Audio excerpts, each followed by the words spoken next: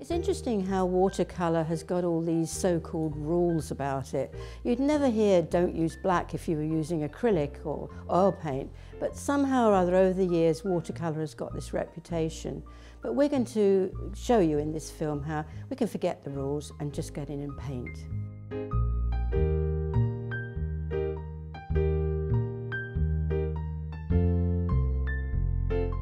It's got its own life and you just think, okay, we'll go the way you want to go.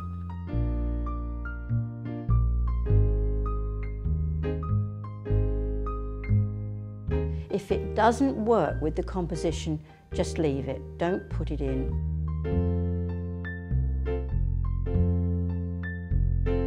The joy of doing these sort of paintings is you can change it to any colour you like. It can be absolutely everything.